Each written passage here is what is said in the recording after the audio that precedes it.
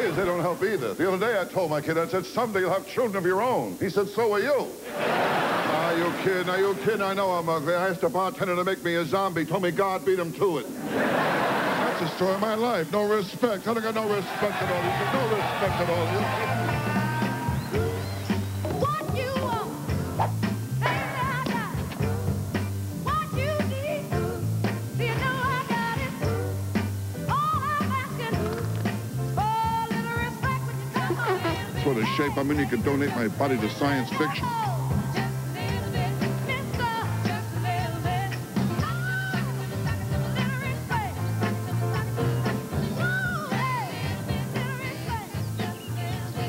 Hollywood, this is Rodney talking to you.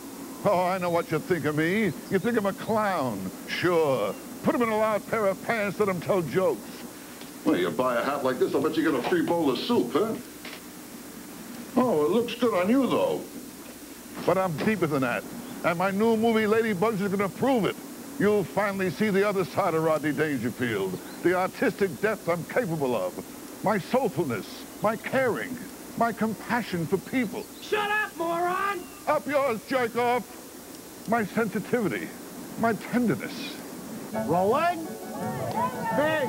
175 Union, take 5. Okay, action. Rodney! Well, you look like a coach. You know anything else about soccer? Not much. All I know is I got a lot of balls. I'll tell you, Ladybug started out great. I was getting some respect. Love was in the air. After you, I go to Jack A. Cashew, back to you. Then after that, I'm in Martha, right? They even gave me a shot at directing. It was great. Well, for the first time, I was telling women what to do. You're liberated. You got the vote. You can burn your bras. When do you get them? In every movie, you're always who you are, but a shade different. In other words, in the Caddyshack, I'm me, but I was a loudmouth guy, right? Shit, I had better food at the ball game, you know? I'll tell you, this steak still has marks where the jockey was hitting it. Easy Money, I was a different type of guy, you know? It was me, but a different type of guy. You're an ecological menace. Yeah, well, you were the inspiration for twin beds. And back to school, I was a rich guy, you know? You're all right, officer. Hey, a little something for the kids. Okay, take that. It's okay, huh? I don't have any kids. No, because we're here. Get yourself some kids. We're here. Take it all right? This movie here, Ladybugs, I'm not rich. I'm a guy who's trying to make it in life, you know?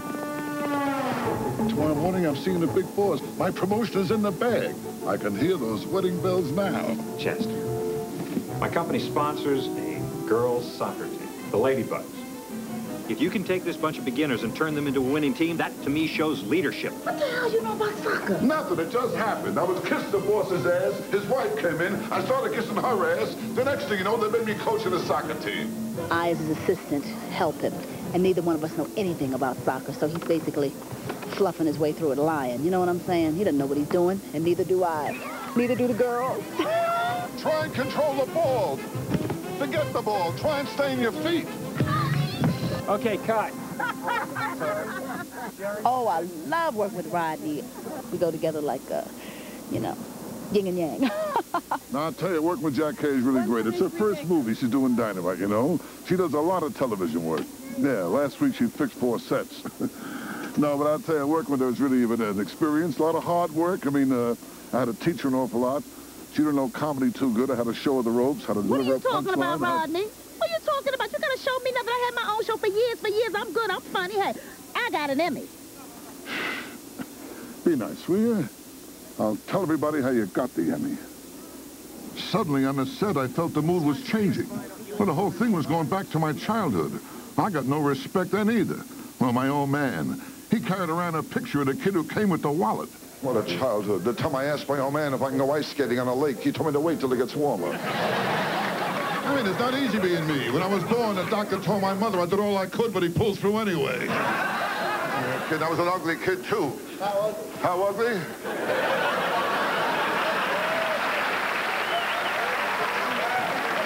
I was so ugly, my mother breastfed me through a straw. I started writing jokes at 15, and tried to get work in show business, and it's very difficult.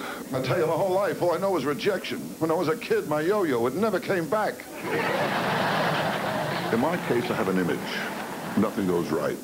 And if you have an image, you can apply anything to it. It goes, you know, my bank told me if I close my account, they'll give me a toaster, you know? With me, nothing comes easy, nothing. Well, last week I took one of those cheap flights in an airline. I finished eating how to do the dishes. She said it was a very good deal. And look, honey, it's a 2-story house. 2-story house. Before you buy it, they give you 1 story. After you move in, you get another story. My earliest memories of Rodney are his appearances on the Ed Sullivan Show. He presented such a strong character with that suit and that red necktie, and the twitching and all of that. Oh, I was arrested for jaywalking. The crowd kept yelling, "Don't take him alive!" And the thing that impressed me about his movies was that he actually was able to show that sad sack side. And Matthew and I, we're getting along better. Oh, last Christmas, we weren't getting along at all. And I gave him a BB gun. He gave me a sweatshirt with a bullseye in the back. In the movie, Jonathan Brandis was perfect for the role of Matthew. Oh, Jonathan, great kid, great kid. You kid? I'm like a father to him. Yeah, he keeps asking me for money. Well, I can't say I blame him, considering what I make him do in the movie. No, you're crazy, Chester. It'll never happen. Meet our new ladybug, Martha. Give her a big ladybug reception, all right? Matthew dresses up like a girl because he wants Chester to get his promotion, but he can't let out the secret that there's, a guy on a girls' soccer team. Now all the girls are going skinny dipping. I'm here to pick up my daughter, Martha. Martha, your mother's here. Oh, here you are. I tell you, in show business, he do some strange things. Well, when I started out, I even worked as a singing waiter. I went up to work one place once, and I was way up in the Bronx. I was 18, and the boss says to me, "Hey, we're not using an MC this week. The waiter's doing MC. I'll give you a nickel car fare back, 10 cents. Subways were a nickel then, you know?" So being a true thespian, I said to him, "Can I be a waiter for the night?" I said, "I want to make some money, you know?" But while I was there, I noticed they had singing waiters. They would throw money at them, you know? I said, wow. I practically begged the guy to become a singing waiter. Oh, and being a singing waiter came in handy later on. Some think Noah was made for fun and frolic, and so do I, and so do I. Some think it's right to be so melancholic, to pine and die. All right, place your bets, place your bets.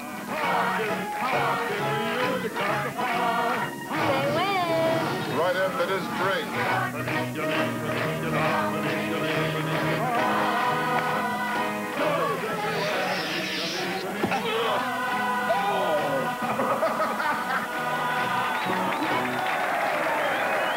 They say music can make or break a movie. Here we go. You shake my nerves and you rattle my brain. Oh, I was really flattered when they asked me to record a song for Ladybugs. Goodness gracious, great balls of pie. I left love because I thought it was funny. You came along and you moved me, honey. I changed my mind. This love is mine. Goodness gracious, great balls of pie. Kiss me, baby. Ooh, feels good. Hold on, will you hold it? I'm getting landing instructions here. The things that Rodney does with this song are unbelievable. I chew my nails and I bridle my thumb. I'm real nervous, but it sure is fun. You know, cut. I mean, you know, Rodney, I love you and everything. I'm glad you gave me a chance in this movie and everything. But, you left your rhythm at home. I know you're funny and everything, but I don't know about that singing stuff, It's not my fault. I told him to give me songs with no high notes. Oh, back in the set, there were new problems. I love working with Rodney. He's so accommodating. He's always there when I need him. All right. Now, can I have the negative back? Well, my assistant was the only one I could rely on. Yeah, I love you, baby. You're right in the boat. Never miss it. It's great to work with people who are reliable. We never have an argument. He's on top of it. He knows just what he's doing. It's really beautiful. I love him. He's always right there, you know? Thank you, Rodney. That's very nice of you to say that. Give me some more Mountain Valley water, will you? Oh, we ran out of it. I forgot to order some more. You forgot to order? Well, I was going to call them You're an today. idiot, you know that? You can't do nothing right. You're a top dope. What are you doing here? Get me some Mountain Valley water. Get me the water, you idiot.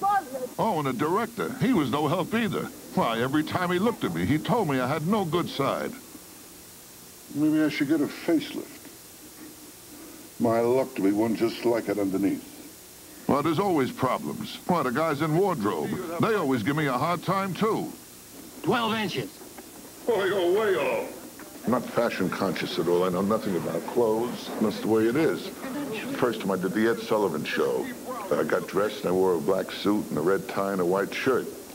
Then I did well, and he brought me back to do another show. What am I going to wear the second time? I thought to myself, I don't know what to wear. I can't figure it out. I'll wear the same thing. And that went on through 16 Sullivan shows. I wore the same thing, and I did the Tonight Show 70 times, the same thing.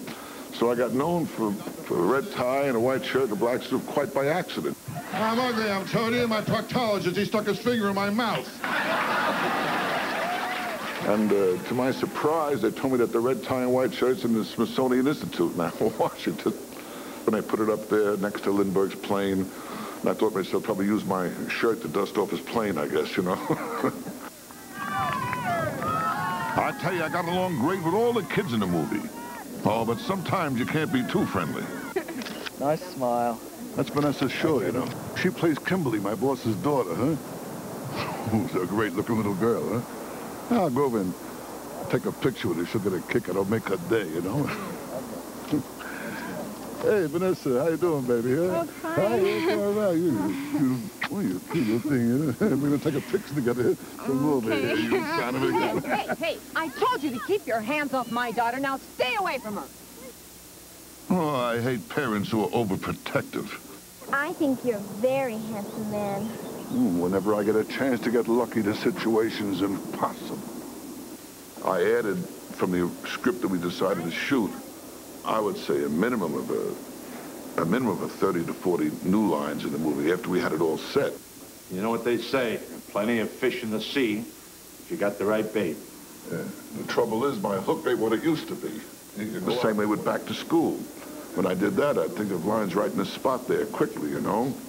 Like, I remember the scene ended in the bookstore when I said, hey, Shakespeare for everyone, okay? Then I got an idea, and I looked at the girl and said, you too, honey. Ooh, I'd like to tame your shrew. And it was just a play on words that made sense there, but you write things constantly when you're doing it. They come to you, you know? Oh, writing movies has its advantages. Why, in Ladybugs, I wrote myself a love scene. Hey, this is my big scene where I kiss Bess. I've been waiting the whole movie for this, huh? Oh, like, this will be terrific, I tell you. Roll, please. Marker, 235, take one. Action. Bess, baby, you know I love you, huh? Okay, cut. Standing.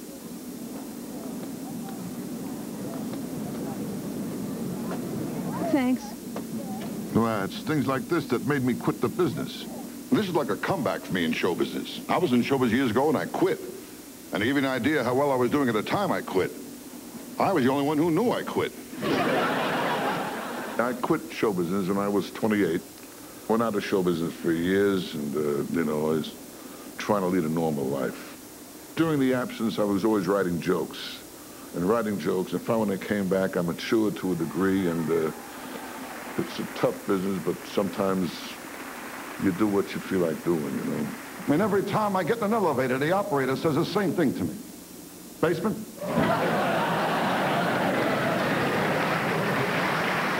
The trouble with me is I'm self-destructive. I hate myself. Why? I'll tell you, I hate myself so much when girls tell me yes, I tell them to think it over. My career was a very gradual thing. There wasn't one show that did it. It was a building thing that slowly went along, you know. Nothing happens quick. You can get a guy like Elvis Presley did one song and the country went nuts, you know. But mine was a slow, steady thing that never was one thing particularly that made me whatever I am. I'll tell you, my wife always gave me a hard time.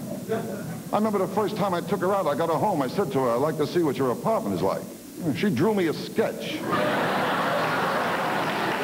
I was brought up in a live audience, you know, when I was a kid working, and there's nothing like an immediate reaction. You know, you tell a joke, you get a reaction, boom, you have a romance with an audience, you know. When I was an ugly kid, too, I told my old man, never took me to the zoo. He said, if they want you, they'll come and get you. Well, that's the story of my life. No respect. I don't got no respect. I just felt in life, it's tough to work it out. Nothing ever goes right. The best laid plans, you know. Then after I was on the Ed Sullivan Show about 3 or 4 times, I sort of picked up the fact that I don't get no respect, I thought. And the first joke got a laugh, and I started writing more jokes and more jokes and more jokes, and it seems that everyone identifies with it. Well, I was drowning. I was yelling, help, help, and the lifeguard ran over. I said, all right, buddy, keep it down, keep it down. I don't get no respect from anyone. Everyone feels the boss picked on him, the girl stood him up, the guy in traffic yelled at him, but everyone feels every day you're not being treated properly by somebody, and when I say I don't get no respect, I'm sort of speaking for the masses, you know. I played hide and seek when I was 3. No respect, no respect. Why, they wouldn't even look for me. No respect, no respect. I was an ugly kid. I never had fun. No respect, no respect. They took me to a dog show, and I won. No respect, no respect. Friends don't call, my phone don't ring. I don't get a break with anything. What's the matter, Rodney? Ah, death, where is my sting? It's just rapping Rodney.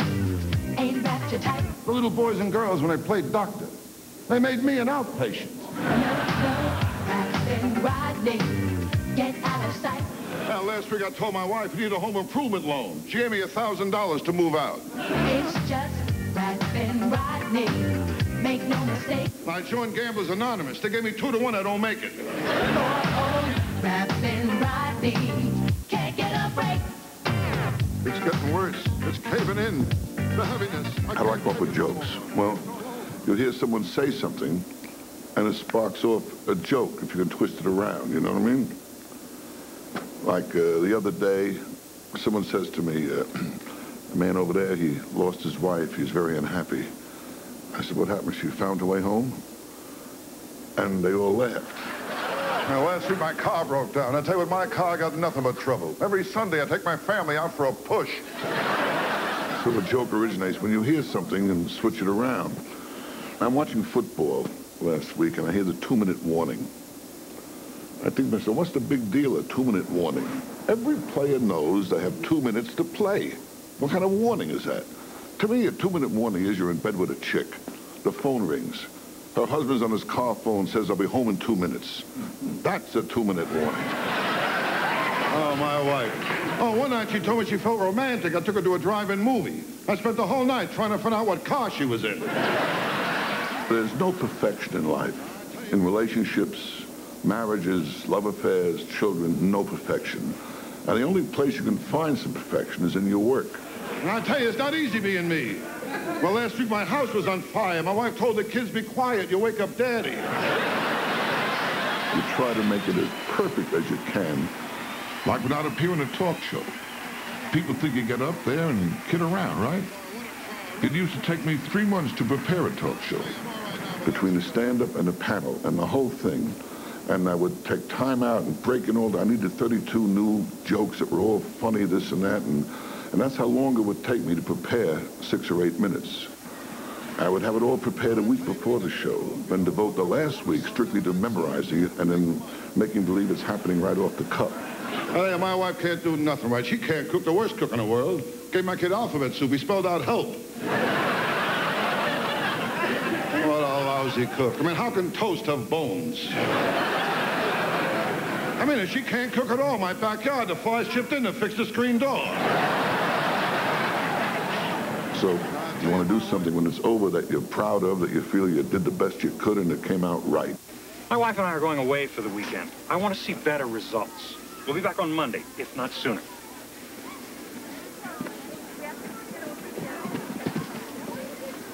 He won't be back any sooner. That it? That's perfect. I did Rodney's HBO special, The Really Big Show, and I did a small 3-line part. You know, if you're going to watch this, don't blink, because I'm out of there. But from that 3 lines, they hired me for this movie, and that's indicative of how helpful Rodney has been to comedians. And he's done this for a lot of people. He's really great. Jerry Seinfeld. All right, here we go. Bob Saget. How about it? All right, Bobby, here we are now. Louis Anderson. Okay, Louis. Sam Kinison. Okay, here we are, Sammy. There you are. There we are. I know how tough it is for a comedian But when he starts, if I see a guy who I think is funny, it's my pleasure to try to move him along. Here, let the people see him. Like Sam. He's one of a kind. I mean, he was great in Back to School. You remember that thing we had about 30 years ago called the Korean conflict? How come we didn't cross the 38th parallel and push those rice eaters back to the Great Wall of China and take the brick and nuke them back into the Stone Age River? How come? Tell me why? Say it! Say it! A good teacher. He really seems to care. About what, I have no idea. Say hello to Andrew Dice Clay. Okay, here we go now. Hey, Andrew, hey. All right. Robert Townsend is really dynamite. Okay, Robert, here we are. All right, Roseanne Barr, here we are.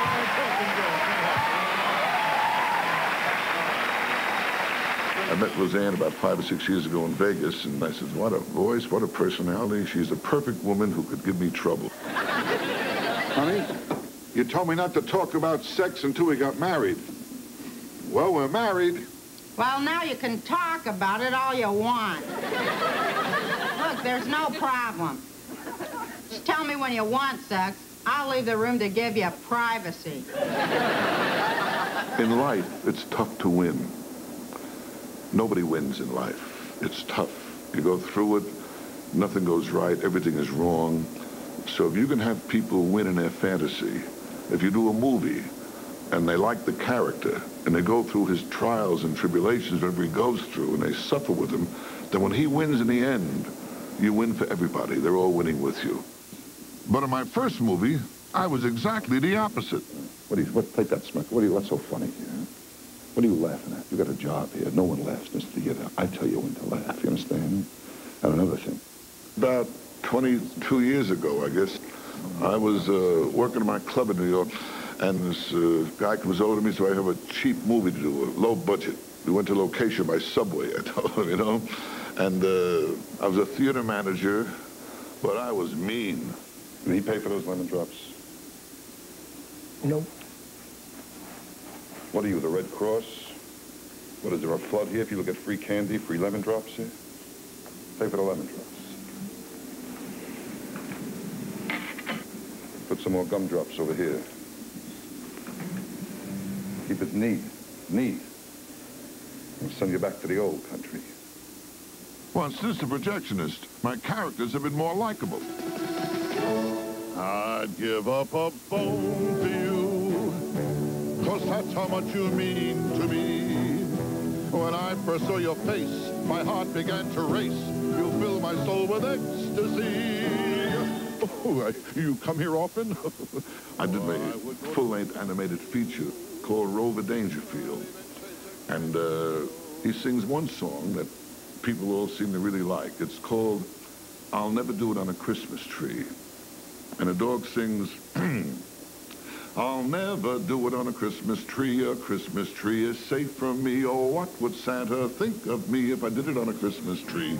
I'll soak in oak, I'll splash in ash. I'll do it on a peach or cherry. But if I sprinkle on a spruce, Christmas won't be merry. I'll never do it on a Christmas tree. Oh, what would Santa think of me? I'll hold it to eternity. I'll never do it on a Christmas tree. I'll never, never, never, never, never do it on a Christmas tree. All right, that's your story, Rhoda. My favorite Rodney Dangerfield movie was Easy Money, where at the birthday party he asked the little girl how old she was. Hey, how old are you? Oh, this. Well, call me when you're this, okay?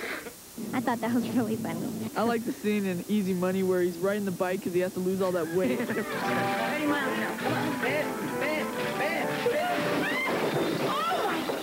My favorite Rodney Dangerfield movie was Caddyshack. I loved it when he farted. Oh, somebody stepping a duck? My favorite scene is when he does the triple loop D off the diving board and into the water. If I go to a schoolyard with you, any schoolyard at all, and the kids about 10, 12 years old, they all want to know one thing from me. And back to school, did I really do that dive? That's what they want to know. And one kid wrote me a letter.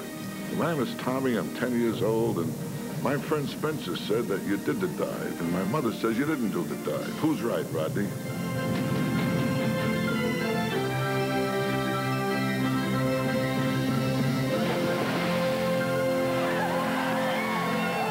So I wrote him back and I said, listen to your mama, you know?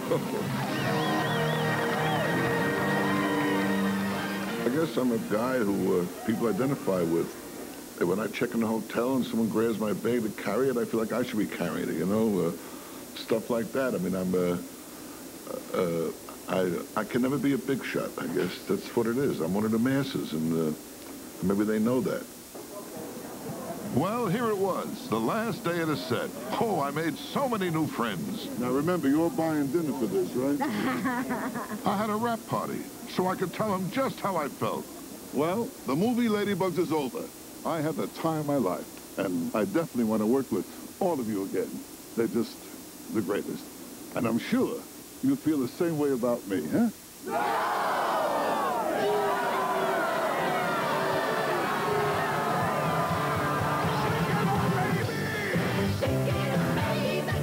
Twist and shout. Come on, come on, come on, baby. Come on now, work it on out.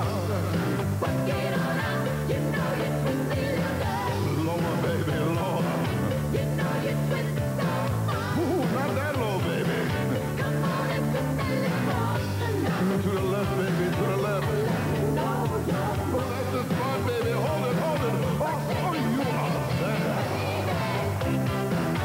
Shake it, shake it, shake it, shake it, baby. Come on, shake it, shake it, shake it, baby. Shake it, shake it, baby, shake it.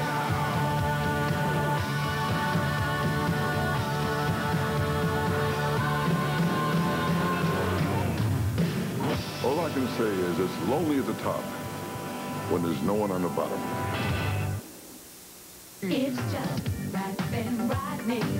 Make no mistake, poor old rapping Rodney. Can't get a break. When I was born, I brought no joy. No respect, no respect. My old man said he wanted a boy. No respect, no respect. I was an ugly kid, always alone. No respect, no respect. Halloween, I had to trick or treat over the phone. No respect, no respect. Friends don't call, my phone don't ring. I don't get a break with anything. What's the matter, Rodney? Ah, death, where is my sting?